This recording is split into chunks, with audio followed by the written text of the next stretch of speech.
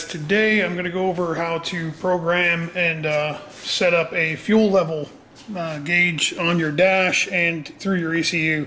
So my personal car has got a fuel cell in it, and I've got a 0 to 90 ohm sending unit. I picked this up from Summit. I don't remember. I'll find the link to this one, but they come in different heights. They're very similar to, this is a tube style, so it doesn't bounce around as much as the arm and float style. But this, what I'm going to show you is going to work on this, and it's also going to work on this. One's got a stock tank in it down here. You can kind of see it up in there. This one has a stock tank in it, a stock sending unit from a Fox body. But I'm going to go over how to, well, I'm not going to go over how to install it because that should be pretty self-explanatory. Drill a hole, drop it in there, and bolt it down. Make sure to seal it off, make sure to use good hardware or whatever it comes with.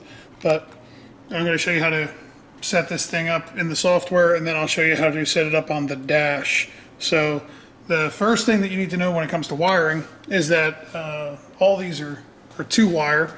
So this aftermarket one, notice there's two terminals here.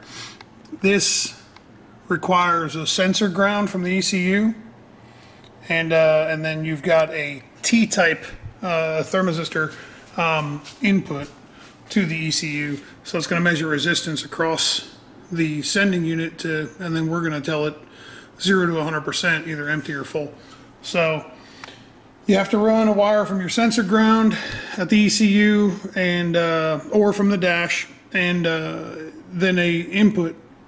So basically you've got a wire that goes into the sensor that sends it a sensor ground, a clean ground, and then you output output from this fuel level sensor to your ECU as an input, a T-type input.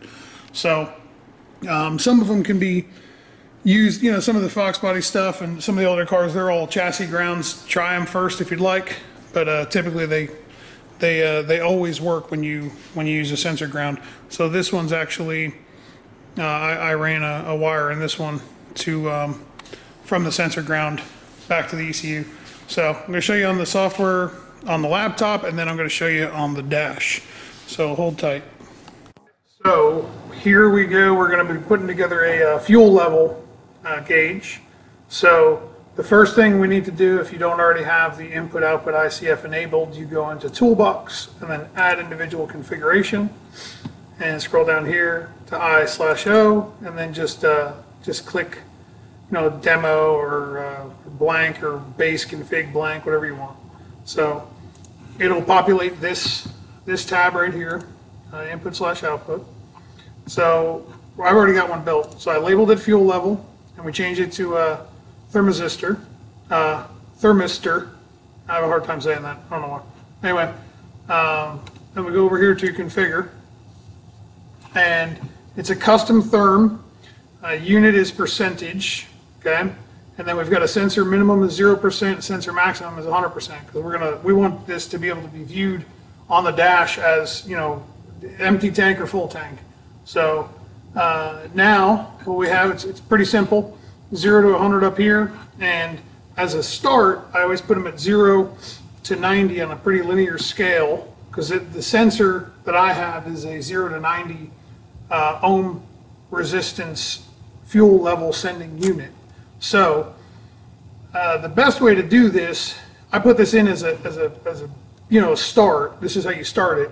But if you want ultimate accuracy, what you do is you run the tank all the way down, and then you check and see what it's reading, right? And that should be 0, and then start adding fuel. So say you put, if you've got a 10-gallon fuel cell and you put 5 gallons in it, then your 50% number should be right in the middle, and it'll be whatever reading you have based off of what the sensor's giving you, if you're using a meter or if you are just live viewing it on the data in Holley, and then work your way up to a full tank, which is 100%. But for pre-canned numbers, 0 to 90 ohms and 0 to 100%, and then all we do is come over to the pin map and we find the input. There it is, fuel level. We dropped it over here to to a T-type input. So once that's done, once you do all this in the software, send it to the ECU, and then we can add it to the dash. So that's what I'm going to show you now. Let me just get my my girlfriend to hold the camera, and I'll get in the car and I'll show you on the dash. All right, hang tight. All right, so we've got our input set in the ECU. Here we are at the dash, and we are going to create a custom gauge here. So this is just a blank display that I was working on my own personal car. So we go in here to menu, and then we're going to go to customize. Now all of this is the same. This is on a 12.3 dash, but it works the same way on all of them. So click somewhere on the dash, on the display, wherever you want it, add gauge, and then you're going to come down here. It's going to be way at the bottom. I think I got to find it, but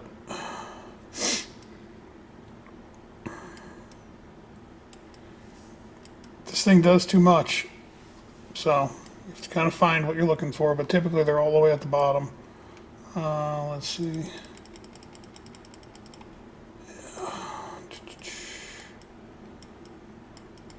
There we go, fuel level. Hit OK. And then you have to decide what kind of gauge you want, right? So for this, let's just do analog, right? So there we go. It already pre-populated what we have in there, 0 to 100%. But if that's not what we want, we just click again, go to customize. Units or percentage, range is 0 to 100. We can set warnings, right? So low alarm at 15, or low alarm, low warning. So if we're low on gas, it'll tell us what's going on. And then we can, you can peak hold, which is disabled because we don't really care what the maximum amount of fuel that we had in it was. And then you can change your, foreground color and whatnot. But let's just do this so it's easier to view. We're going to change the size from 200 to 400. Okay, so it's huge, right? So, I mean, this is strictly for this purpose only, right? Now, if you're wondering how I've got a little cursor and whatnot, I'm using a mouse. It's plugged into the USB, and I got a little piece of cardboard here, kind of ghetto, but it worked, to be able to move it around. It makes life a lot easier instead of using a stylus. So once you're done, click, hit save. There we go. So my tank's almost empty. It's, I just can't really, I haven't put any fuel in it lately, but there we are. We're at 3%, and if I rock the car around a little bit, I still don't have much movement at all out of it. So that's how you do it. That's all there really is to it. So I'm obviously not going to leave this huge gauge here. So I'm going to go into menu. I'm going to customize. Okay. I'm going to click this, and let's go to customize again. And I'm going to, I don't want this gauge that big. We're going to trim it back down to 200, and then we're going to hit OK. Now it's small, and we can click move, click down, hold it, and you can put it wherever you want. Say we put that over there, and you're done. So just hit save, and it saves it. So that's it. Thanks. See you.